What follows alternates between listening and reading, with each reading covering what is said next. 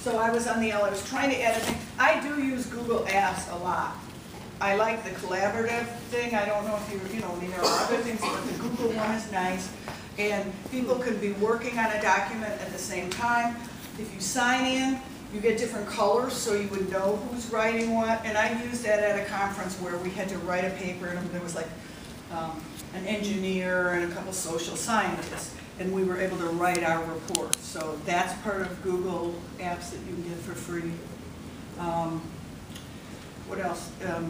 I did this presentation in Google, and I like it because it's, you know, I can take a PowerPoint and I can put it in Google and it's online, and I don't have to worry about that. You can import different formats. So yeah. Now this thing, I'll put my other hat on as a board member for Chicago Instructional Technology Foundation, and we are associated with Mobile Citizen. So normally these are like the hotspot. So you can put it in here and it will broadcast a network in this room for like 8 or 9 people. And usually if you got that from Clear, they're $50 a month a piece. So we give you these hotspots for $120 a year if you are a not-for-profit. And so if you have, some of you have offices where the internet is not good, or you're paying a lot of money right now to Comcast or one of the AT&T, so you could contact us. This we're not selling as much, but this actually goes in a computer. Many people's computers now have a wireless if you have an account, so this one is not as good.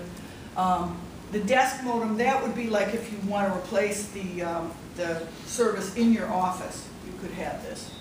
But the mobile hotspot, my friend Lily had it at South by Southwest.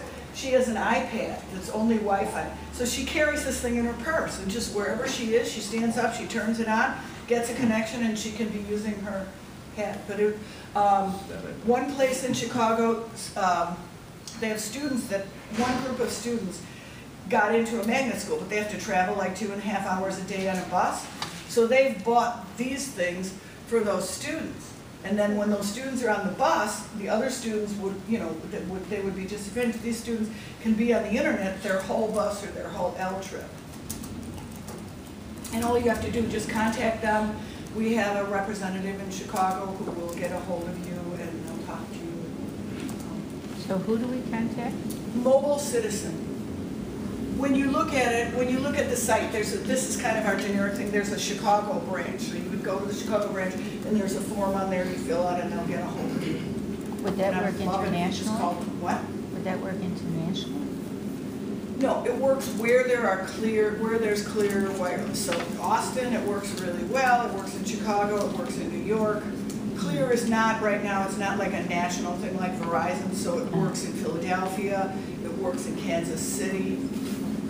But it's particularly nice. I mean, I use it on the L. I mean, I get on a purple line and I come down here and then I just, although I do hear people talking, why does she have her computer on? Oh, she's so brave. But I take the purple line so it doesn't stop. But I mean, I can't tell you how cool that is to be able to grade all my work and, like, you know, send my emails in the morning before I get to. And yeah, you can. If you go to Clear, not to this mobile.